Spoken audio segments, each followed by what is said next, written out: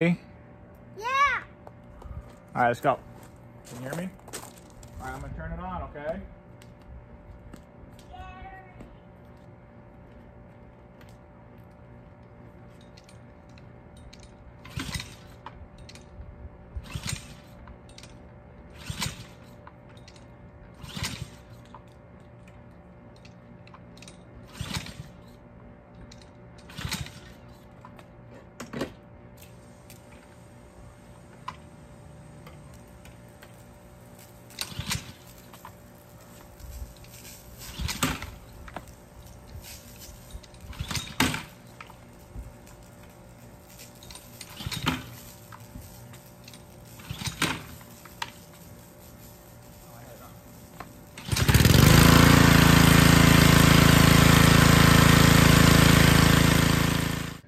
All right, we're back.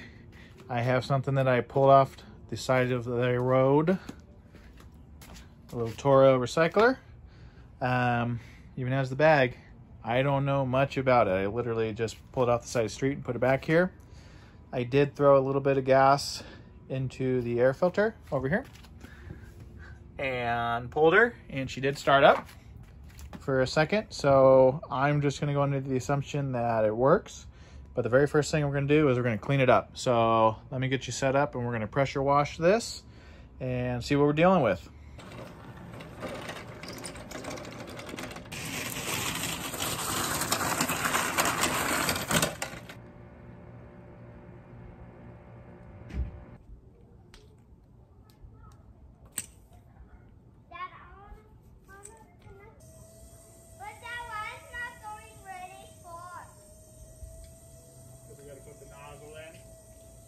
So I'm gonna take the air filter out because we're gonna try to clean this up. It actually looks pretty nice on the inside, so we're gonna blow some air in it, see if we can clear it. But I'm gonna put the housing back on so water doesn't try to find its way too far into the carburetor here. Yeah.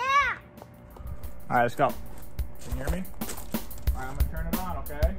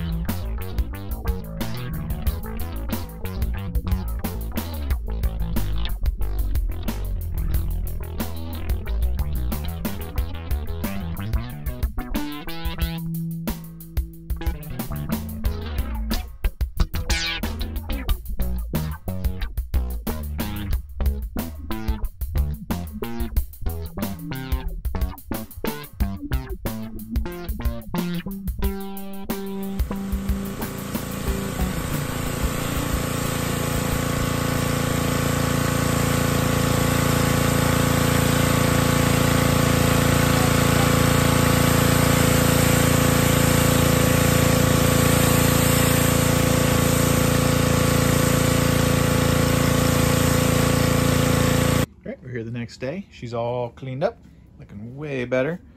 I did a once over. Something I did notice on this wheel over here was we have a crack, but I think it's gonna be okay. It doesn't seem like it's really compromising the wheel at all. And also just a little test. If you go back and forth, the wheels move okay. If you engage, then they lock up, which tells me the gear drive should work. What we're gonna do now is I'm just gonna yank off this carb. I'll bring you back once I have it on the table, and we'll clean her up before we throw any gas on. So let me pull that off and then I'll bring you back. All right, well, here she is. With these ones, the Tecumseh engines, generally I like to keep the the intake on because it has the RPM kind of spring here. And if you unbolt it, then it's just another thing to put back together. But all we're gonna do, because I checked out the primer bulb, I don't see any cracks or anything, so we're gonna keep that. We're just gonna take off this bowl, check out what's going on.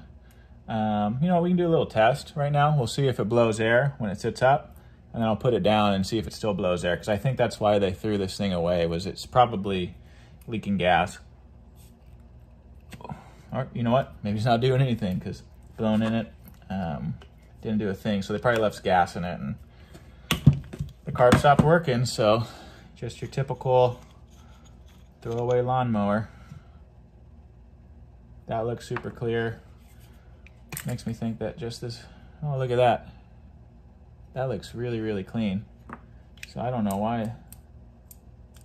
Let's try it again. Blows. Works just fine. Was it just a little stuck, you think? Yeah, because I do it like this.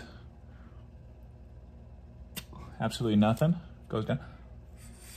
Comes right out. So this thing's good. And if you look, let me get a good angle on you guys. This thing is beautifully cleaned. So this was a surprise. Look how clean that is. Unless, is it missing? No, this is the jet right here. This is the main.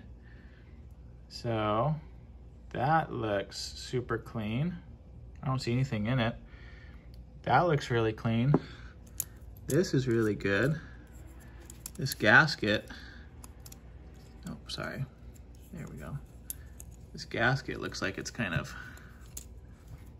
a bit of a problem. It just needs to, I'll fix that. But I mean, other than that, I'll clean up the bowl here because it looks like it was probably leaking a little bit there. But this carb, I think this thing is in perfect condition. Well, let me put it back together. I'm gonna throw it back on the engine and we'll put some gas in it. So I don't think there's any problems here. I don't even think we need to, oh, that's the gasket. I don't even think we need to spray carb cleaner in it. Yeah, I can't really see in there. Yeah, I'm just gonna say this looks fine. I see just exterior kind of dirt. So let me button her back up and let's get some gas in her, huh? All right, see if we can blow this puppy out.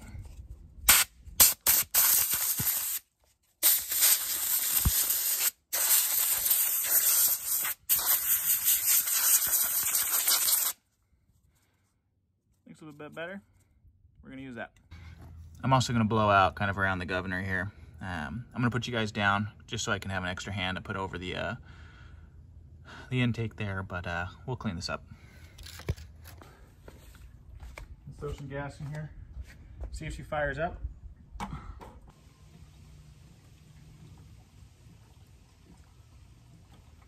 right, let's see how she does.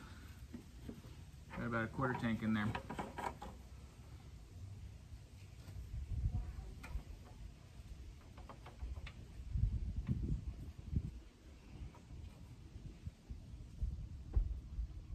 I don't feel anything. Let's go.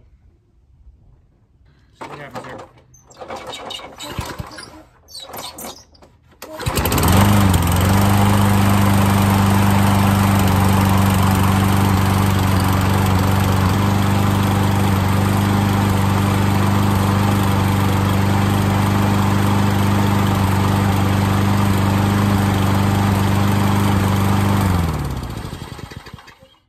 Seems a little bit lean.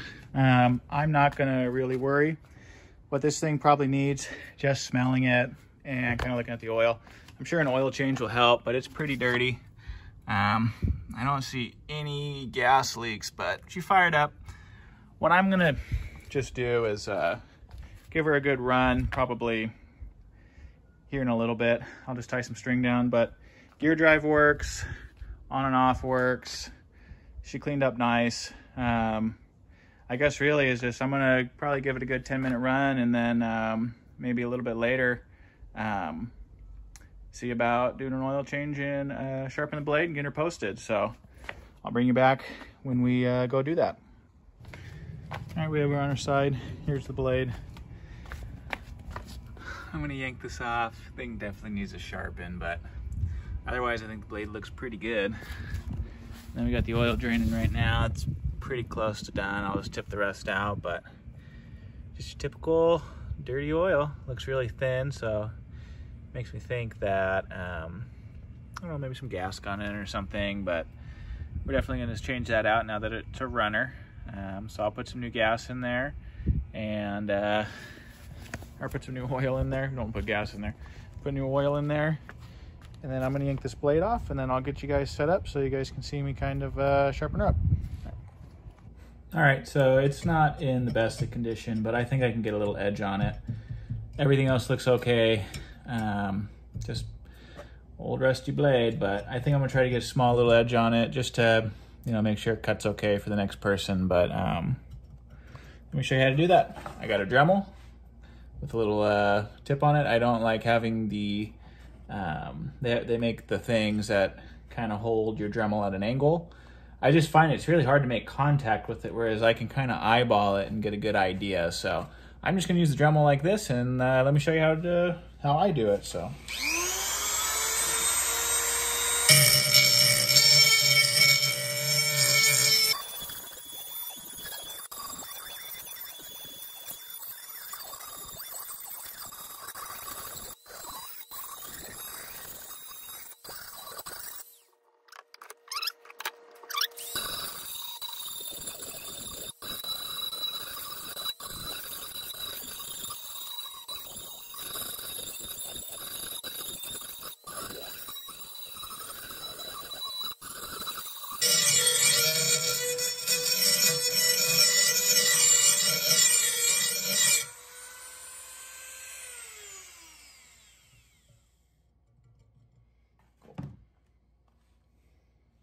Let's check the balance on it. Looks pretty good. So as you can see here, I have it sitting on this little balancing tool. And if it leans to any side, as you could probably imagine, if it leans to any side, as you can probably imagine, it means that it is heavier on one side. And the worse it is, the more your lawnmower will vibrate. In this case, the small little bit of cleanup I've done, the rusty condition of the blade, I am not gonna go like worry about it too much. I think someone's gonna be actually really happy that this now has somewhat of an edge. It'll definitely last them the season. You know, they're gonna wanna use it probably this fall coming up, especially with the wetter grass. Let me get this back on. I'll bring it in and get some oil in it. Show you guys that. I just use whatever oil I have sitting around. I have some 5W30 that I'm gonna probably put in it. So we'll just show that. And then I have an air filter coming. So when that comes in, I'll put it in and we'll post it to sell. So I think this thing is gonna be one of my easier fixes. So let's go get some oil in it. All right, now we just pour her in. Check the level. Doesn't look very high in the dipstick and not much came out, so we'll see how this goes.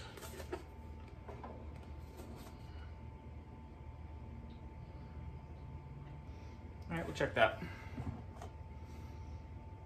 I kind of run down real fast.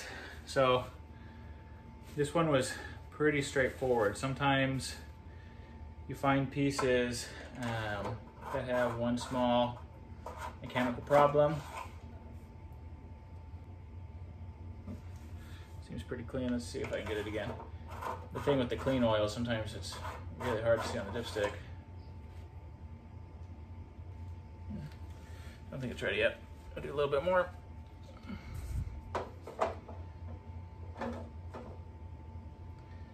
If you go over on a lawnmower, what's going to happen is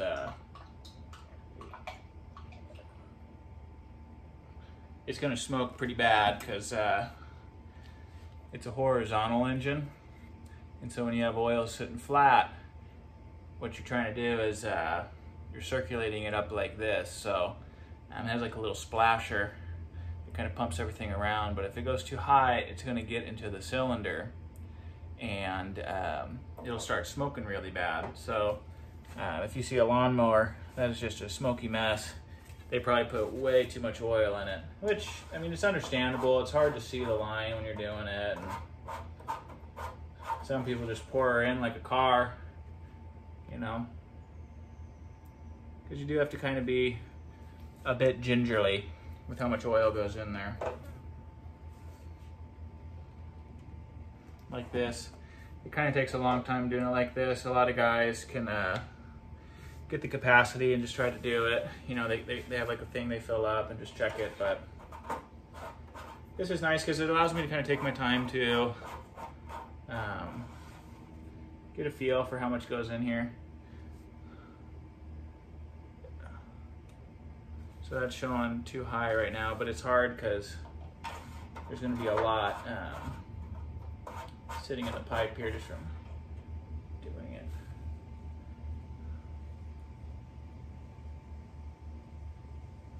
So right now it looks like it's showing kind of high. I don't even know if you guys can see it. Oh, there it is.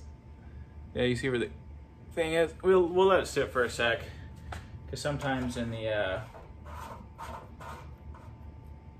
nozzle there it kind of builds up, but it might be a little high. If it's smoking, then we'll just pour a little bit out, but I'm not going to worry about it too much. It's good just to have some fresh oil in there. So let me put everything away. Yeah, so some things that are nice about this pickup: everything works, so I didn't really have to get into the nitty-gritty. Engine seems to be in great condition. It's a Briggs. I think that I took this off to take the blade off. I think that you know, the little bit I ran it, once we get a new filter on it should be really powerful. The carb was super clean, so I don't think it had any issues with that. It seemed like maybe it got, you know, the seat, the needle and seat got a little stuck, which, I mean, happens when it sits for a long time, but I mean, everything's here. Everything cleaned up nicely. I think the pictures are gonna come out really nice on this thing, and hopefully we get a nice chunk of change. I mean, I bought a 4-pack of air filters for $8, so I guess it's like a $2 filter that I can kind of keep, you know, extras down the road if I run into like another one. I do that with the other Briggs that has like the flat air filter, so I have a bunch of those. But I'm shocked with how little this thing needed. It just needed a good cleaning and a good, you know, kind of once over. Yeah, so hopefully someone picks her up and really gives her, you know, hopefully the treatment that it deserves. It's a Toro, so they're really nice. I'm a big fan of Toros, so yeah. And I didn't go over it too much again, because this is just gonna be like a quick fix video, but I just use the Dremel for my blades if they're bad, so a lot of used ones I'll do it. Otherwise, I hand file. You don't really need to get them all that sharp, and a hand file, especially if you have a new blade that you bought and you just, you know, I do it every 6 months. So middle of winter, I do my big maintenance. I usually do oil changes for my mowers, and I sharpen the blades and, you know, clean the decks and everything like that. And then in the middle of summer, I'll come back and just sharpen blades for both of them. I have that little John Deere and a little Craftsman Rider. But yeah, I think too, is like if you have any pieces of equipment that, you know, it runs or something like that, if you just give it, you know, if you have like a little pressure washer, an electric one, or if you have a gas one, I say every now and then just hit your stuff with a pressure washer, and like it looks like this. I mean, you saw what it looked like when I picked it up. It was just as trashy as can be, but now it's like, you look at this and it almost looks like a steal. Like, I mean, you could sell it for $100 and someone will think they ripped you off because it looks like such a good deal. So, like I said, we're gonna get a new air filter on it. So we're gonna be $2 into it if you count the, you know, 4 for $8. So, you know, that, and well, I guess a little bit of oil, maybe $1's worth of oil. So we'll say $3 into this. And then we'll see what it sells for, but I think we can get at least $100 for it. So just keep your eyes peeled, man. See what's on the side of the road, and, you know, you get these lawnmowers and you give them a nice little pressure wash, I mean, these things clean up real nice. Like, look inside here, that looks fabulous, you know?